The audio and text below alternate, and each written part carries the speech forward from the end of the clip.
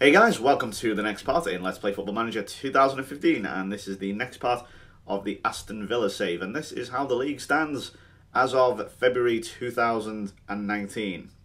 And as you can see, well, we're really punching above our weight. I have absolutely no idea how we've done this. Well, I do sort of. I mean, it's the goals we've scored. We've actually scored a really large amount of goals. We've conceded quite a lot as well, to be honest with you. And this is kind of something which I've never really been able to shake off. It's the sort of Brendan Rodgers last season approach, where it's like, let's beat everyone by outscoring them, and fuck conceding goals and everything.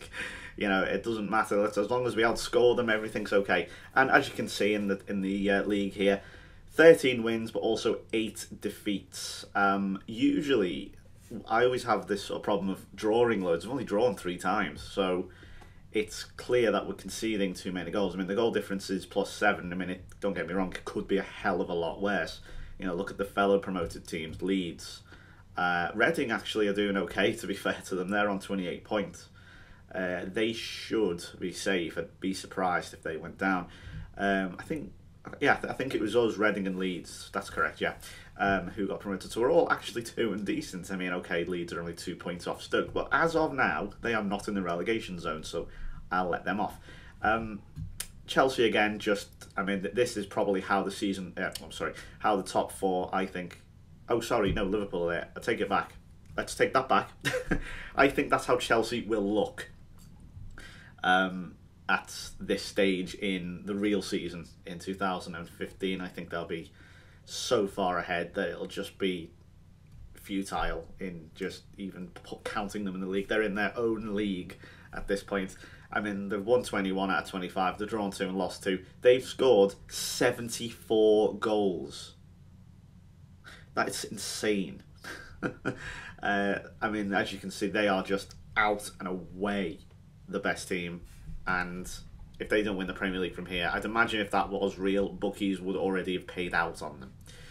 Newcastle are in 5th. I mean, we're still technically in with a shout of a Champions League place, which is stupid. I think it would almost be a bad thing if we got Europe. Generally, you don't want to be in Europe if you're just a recently promoted team, following the whole second season syndrome idea. And you don't want to get too big too quickly. And I say that because I've just been watching a documentary about Gretna. If you've never heard of Gretna, they were basically a Scottish team who were taken over by a millionaire in 2002. And in from 2004 to about 2008, they rose through every league. They went from the Scottish 3rd Division to the Premier League in, I think, 3 or 4 seasons. However many, I think it was 4 seasons. And they eventually went bankrupt. The owner had illness and so on, and unfortunately died not long after the club went into extinction. And they unfortunately got too big too quickly. To be honest with you, they were dangerous to them. They were a danger to themselves. And I mean, if you have Sky, there is a documentary on about their story. If you have Sky, go into Sky Sports' section. It's a great story. That's as of the date of the upload of this video. It should still be in there. It's a fascinating story. If you call yourself a football fan, have a look at it. It's an awesome story. Anyway, so I'm getting distracted, but that's a point what I'm trying to make, that don't want to get too big too quickly. It might be the bet for the best if we start to tail off a bit. I know that sounds crazy, but you don't want to get ahead of yourself. And we have hit that 40-point barrier, which is very, very good at this point because we're practically safe. Of course, there is that magical 40 points. Everyone in the media talks about it. If you're able to get 40 points, you're probably going to stay up. I mean, there's been a few exceptions here and there, but generally 40 points or more means Premier League football next season. And if we were to get relegated at this point, that would just be a complete disaster. I mean, that is Armageddon equivalent disaster. So it shouldn't happen, but yeah, I think we are considerably better than what I actually thought we were going to be. So, transfers. Now, obviously, I've had to strengthen the team due to the fact that we have come up from the Championship. I've let a lot of players go. I, in fact, also, just to save money on the wage budget, have let kids go. Kids are just not going to be good enough. I'm not interested about the reserve team. All the reserve team is there for is to bring through the next sort of batch of youngsters. So I've let Gary Ekbonlahor go. He is now too old for me. He's in the, look at that, he's in the Norwich reserves. I mean, sums it up really, doesn't it? That's how good he is. And the rest are all basically on free transfers. I've let a load of players go out on loan. These are potential youngsters, and we'll get to that in a moment. The only major sale I've done is this guy, who I believe is a youngster at the moment. Oh, is he? Is he? He's at Aston Villa. He's kind of young. Actually, no, he's not at all. He is at Aston Villa, apparently, in real life. I don't know if they've sold him or loaned him out somewhere, but he is awful. It's called Ender Stevens, and the fact that I was able to get £4.5 million for him is nothing short of a miracle. He is awful. His average rating is like 6.5. He's really poor player. So I was quite happy to get rid of him. So the players were brought in then. So I've obviously had to think about youth. I always like to bring in good young players. Always, you've got to. And this is the first one. This is Vinko Vardic, which is a fantastic name. Midfielder, Croatian. Looks alright. Could do with a bit of development. Potentially 4-star player. Potentially a key player. I like the look of him. He's in the reserves at the moment. Let's see how he does. First major signing, proper for the first team, is Daniel Ayala. This guy is really good.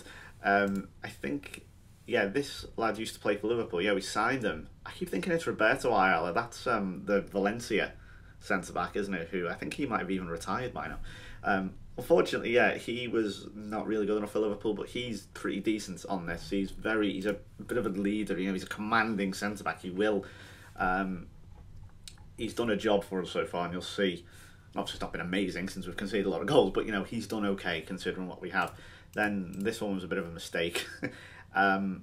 This is Serdan Mihailovic, and unfortunately, I couldn't actually get a work permit for him, but I still signed him for free. What I'm probably going to do is, if I still can't get a work permit for him, I'm probably just going to have to sell him. I've sent him on loan to one of our affiliates, Valencia, or I think I just threw him out on loan somewhere. And I mean, he's a good player, Mihailovic, but I can't actually use him. He was a free transfer. I just found him floating around in the expired contract section, and I just scouted loads of different players, and this guy, you know, looked pretty good. And it's a shame, really, because as I say, I can't actually get a work permit for him, and there are some times where you just can't get a work permit. That's it. There's nothing else you can do. It's out of your hands then. So yeah, that was a pain in the arse. This guy, though, has probably been my best signing. This is Mario Pasalic. I've never been sure how you pronounce. Is there a way of knowing how you pronounce the C? Is it a harsh C or is it a light C? Please, any Croatians or similar, please let me know. But this guy's really, really good. He is currently at Chelsea, and, well, they've made 200k on him, I guess. Not that it matters, but I don't know why they sold him, because he's very, very decent, this player. He's just very positive, and you know, he's not outstanding in any way, but he gets a job done and he fights to the end, and he does one thing which I like, and that he never gives up.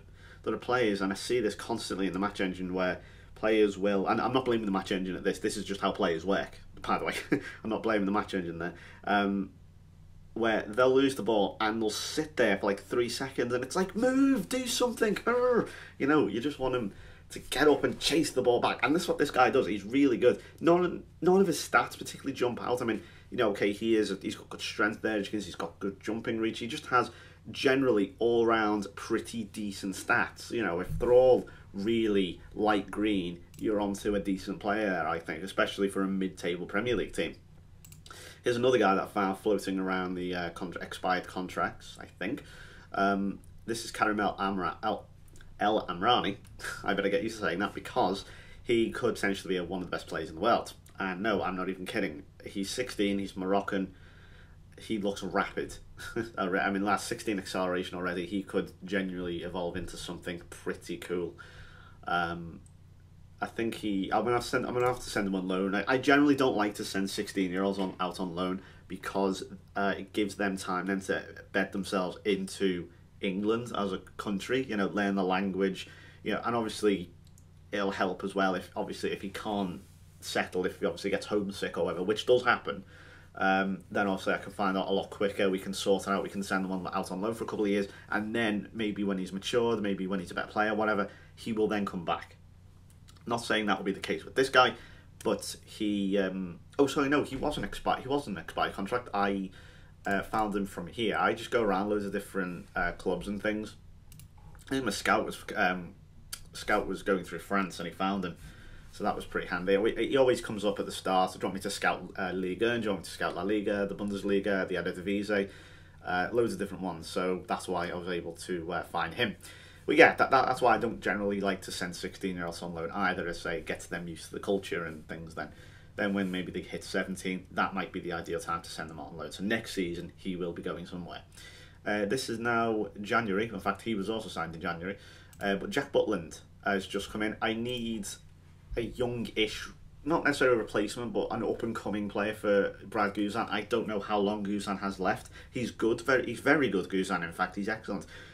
It's just that he is now getting to an age where I think, okay, I'm going to need his replacement to come in instantly. I'm going to need an instant fluid replacement. That's what Butland is.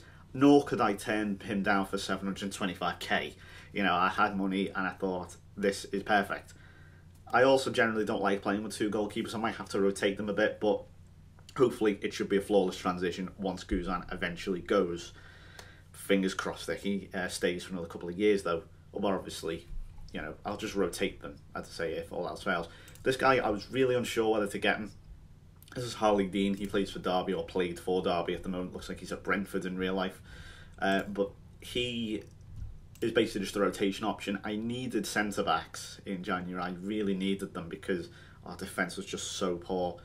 And he was the best I could get. I'm at a really difficult stage in the game at the minute. And this is why I was really a bit on a downer with Villa at the start. Because for me, this is the hardest part of the entire game. Especially, you know, unless you're a top 4 team, this is really difficult because what you have is you have all these players from, say, real life. Now, say, I'll give you great examples, the ones that I found, like Tevez, Lallana, Rooney. You know, these type of players who are good players, but in real life now, at the start of the game, they're approaching or are at their peak. Now, you get 5 years in the future, they're getting released by their clubs. They're not as good as they once were, but they're still very good. So you go to them and you say, would you like to play for me? No way. And you know why? Because their wages are still far too high. These are 33, 34, 35-year-old players who demand the wages of their sort of 28-year-old selves.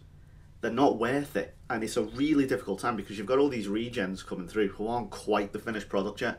And you know, you need players now. You need someone proven talent. And you're in this really awkward middle ground where the players that you know are too old now. They're not going to do it for you. But the youngsters coming through are still too young. So you're in this really awkward middle ground that usually starts to get a lot better at the start of the 20s. You know, so we're nearly there. But I always say from about 2017-ish to about 2020, it's a really difficult part of the game. This is probably the hardest part.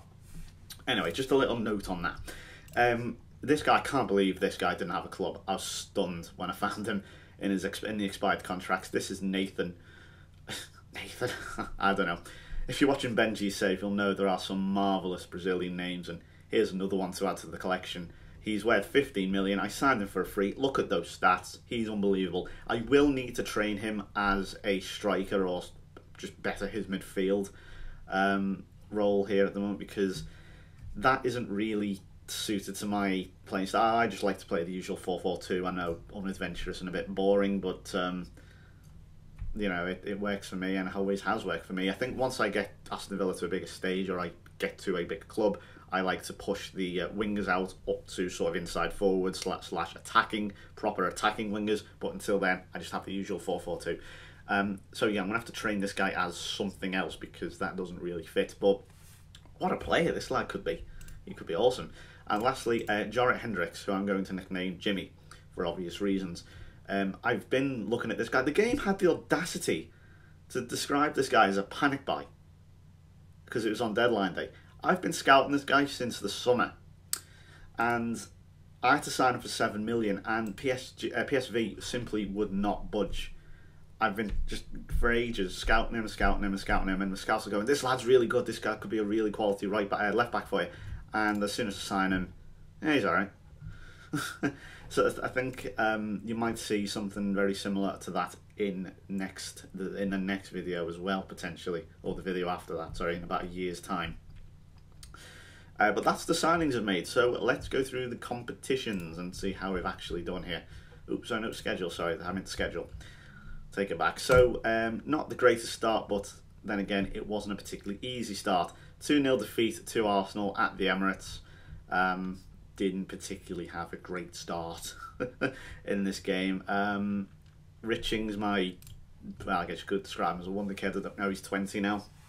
Really good player, but you know, he didn't have a good game here, and I was a bit concerned at that point, thinking, "Ooh, is that going to stagnate him a bit?" You know, because I always like to say, get off to a good start. If you win your first game in Football Manager, like say you load up a new game, and I always like to win the first game of the season. Admittedly, at the Emirates, not the easiest of tasks, but I always think that's a good platform. If you win your first game of the season, in particular the first game of your save, then it's really handy. But as you can see, we got a lot better as the game went on. 2-1 against West Ham. This was really annoying because we had 2 away games. We didn't play well, in fact, we had 3 away games. We didn't play our first league game till the middle of September at home. That's not that shouldn't be happening. But I'll show you these goals. Mitroglou here, 89th minute. Check it out. Andy Weimann obviously scoring against his old club. I'll show you this. Ashley Barnes, really good player. Barnes, I've been really impressed with him. I knew he was good from the Championship, but I was wondering if he'd make that step up, and he has. Just a quick note on the latest update, if you will. I think, or as of the update, as of the current game, as of the date of uploading this video. Really like it. Really like it now. I feel that this is now at last balanced. It feels like they've done something, and it feels like a good game. The match engine doesn't feel, I don't want to say dodgy or anything, but it feels like I don't feel as if I'm battling against the computer to sort of steady the ship, and does just feel like a glitch could happen at any moment. None of that. It feels balanced. It doesn't feel like the game has any sort of bias towards the home, or outwards bias, and I'm actually really impressed with it. Actually, I've got to be honest, that this is the most comfortable I've felt playing a Football Manager since FM13, the later days of FM13. So, good job, SI. Finally, you've done something right. So, yeah, Mitroglou there with a little header, a little flick on. And actually, that got us our first 3 points. Was not expecting that at all. I would have been very happy with the point. But yeah, I can't believe we played 3 away games. I know, admittedly, we got drew at home against Leyton Orient here, which we won in extra time. I'll show you this guy who got 2 goals here. This is Jeff Brown. I think I may have shown you before. This guy looks really good, and you'll start to see a bit more of him as the season goes on. Very handy, good little youngster, as you can see. Here's his little stats. I mean, 6 starts, admittedly 8 sub appearances, but 7 goals. That's in the first team, I want to point out. 2-2 at Goodison Park. Not the worst result in the world. Mark Wilson here. I think we, in fact, yes, we did. We came from 2-0 down. So, 2-0 down, get a point. You can't argue with it, I don't think. As you can see, we got absolutely outplayed in possession. Everton have a lot of really good players like Thorgan Hazard, Jordan Rhodes, who is beyond dangerous. If I had to pick one of the most overpowered, I mean, to call Jordan Rhodes overpowered is very harsh, because he is a very good player. But, he does play like a worldie sometimes. Guzan, not great there. So yeah, Thorgan Hazard, Kevin Morales is also very good. Leighton Baines, all these great players, Everton. So they're very handy team. I guess at their job also came up, I think, at some point. Obviously, I would never take it. Just to point out, I think if I wasn't a Liverpool fan, I probably would have taken it. In fact, I probably would have been Everton 2 or 3 times, because I think they're the perfect club to take over. And fantastic free kick there from Mark Wilson. Yeah, if I had to recommend a team, I know this sounds crazy, but if you're not a Liverpool fan, try Everton. The good team. Even I'm not going to deny that. We've got a 1-0 victory against QPR. Who scored here? It doesn't say. Glenn Johnson, yes, I know Glenn Johnson. That's the last time you'll probably see him with an 8 rating. Because after this, he went, it was an own goal. That's why. I'll show you this. Daniel Ayala there with man of the match. You can start to see putting in some pretty dominant performances. QPR are always one of these really annoying teams that seem to... Look at that. I mean, how lucky can you get? but I'll take it. You know, it's not as if not as if it matters. But yeah, keep your eye on one of these dodgy teams I hate playing. Plucky performance against Man City. Unfortunately, Aguero there. We are actually leading for 7 minutes. Unfortunately, Sergio Aguero scored the winning goal. We did more than enough to deserve a point in this, in my opinion. Pasalic here with a great performance. Baker again, he's another good player who punching above his weight considerably. We played Reading at the Medeski, excuse me, and Jeff Brown scoring again. Shea Ojo, they're getting one back, but Matthew Richings finally starting to score. As you can see, not in terms of shots, we're not. Well, Brad Guzan clearly having a good game there, but as you can see, we don't have a lot of possession. We generally don't try to dominate games unless it's at Villa Park.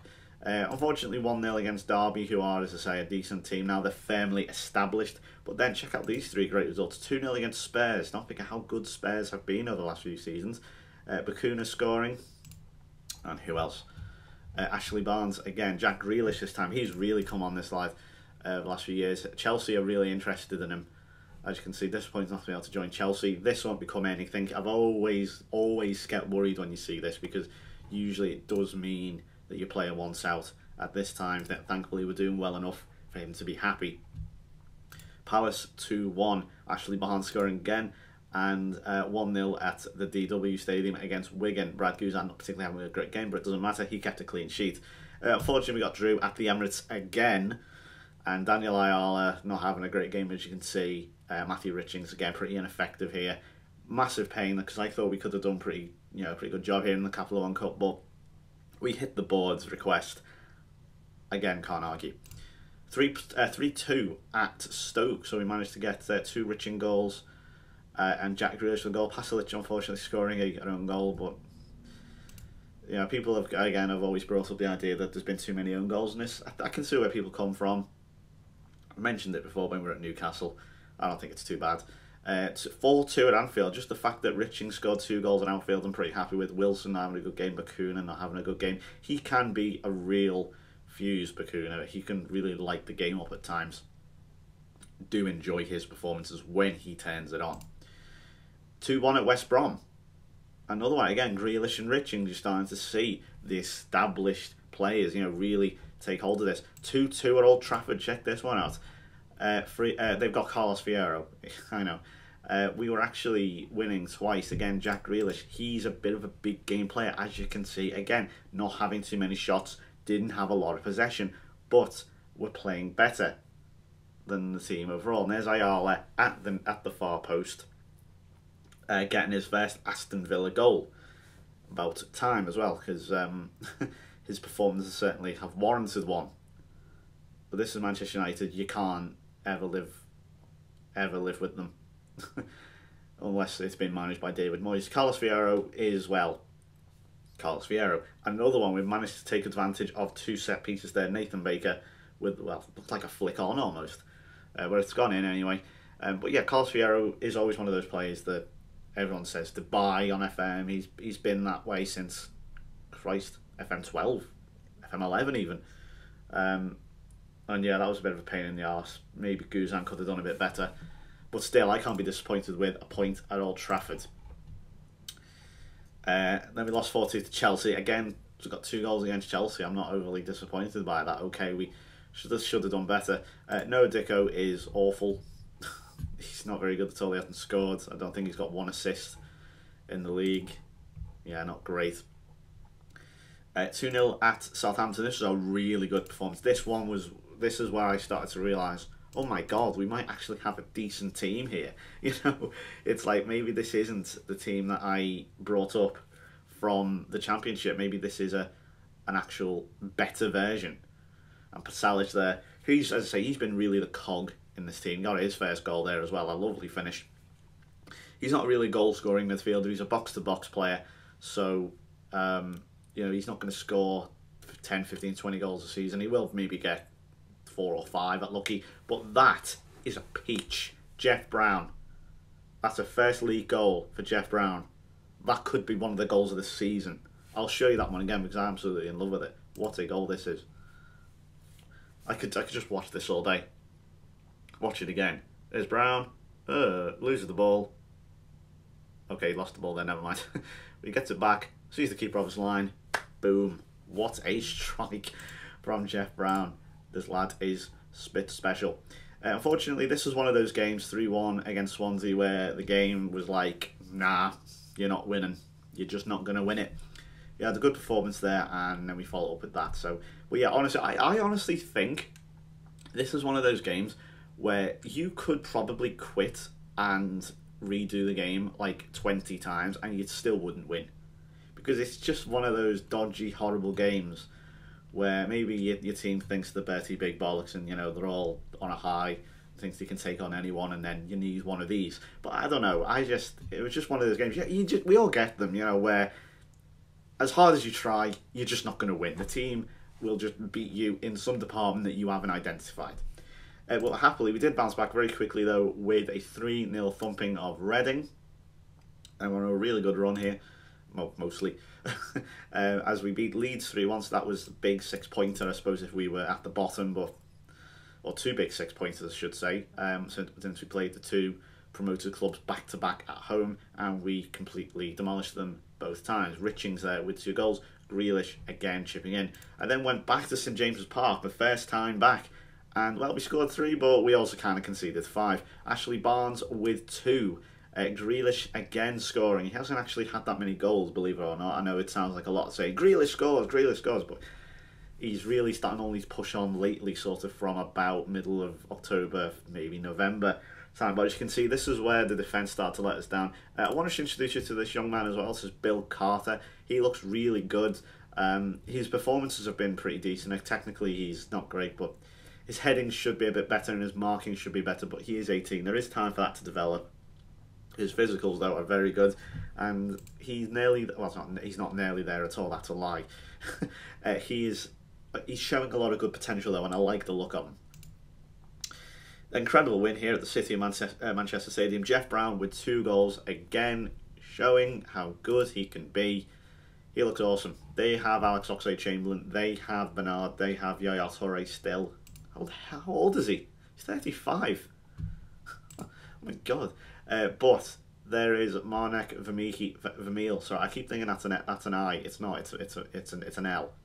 I'll start that one again. Marnek Vermeulen with a 91st minute goal. I'll show you this one because we won't show them all. We'll be here all day. Joel Matip there. I've not heard of him personally. He wasn't very good. They brought back Nastasic. Grief, that's difficult to say. But as you can see, bouncing around. 91st minute. It was a crazy game. It was just back and forth constantly. Unfortunately, we played Derby, and to be honest with you, I wasn't too bothered by the cup competitions. As you know, I wanted a good run in the league. 1-1 at QPR, again a dodgy club. Not crowning ourselves particularly in glory here with defence nor attack really, but I'll take it. 3-2 against Everton. Dean unfortunately scored a own goal on his debut. It was very unfortunate actually, just bounced off him. But Barnes, again, he'd been out with an injury for a few months. That's why you didn't see him for a while. But he got 2 goals. And again, a nice win against Everton, so I'll take that. Fortunately, we couldn't couldn't do a double over West Ham, as they unfortunately beat us 1-0 at Villa Park. Grealish not turning it on this time, not his day. Kind of look to your big players to win your games like this. And then we just trounced Wigan 4-1. Mark Wilson with 2 penalties, that is. And Ashley Barnes scoring again. As you can see, he's very, very handy, Barnes. I'll show you then our squad and how, where the goals have mostly come from. If it wants to, okay, there's no goals apparently. Let's add that in. Don't know why it's showing me that stats. Goals. Is it on here? Hang on. Oh, Austria. Yeah, in case you don't know, Ashley Barnes is Austrian. Okay, he's not actually there. Very well. Never mind. What I'll do instead is, and I don't really want to waste your time, what I'll do is instead is I will go on the league, click on the right tab, there we go. I will show you the general position of the goal scorer. So, but Berardi there, top goal scorer at the moment with 17. Schürrle with 14, Costa with 15, Costa with 14, Sturridge there on 11, as if he's fit to play ever. Hazard on 11, and there's Barnes, level with Cuadrado and Balotelli. with 10. Richings not far behind either with 9. Grealish with 8 assists.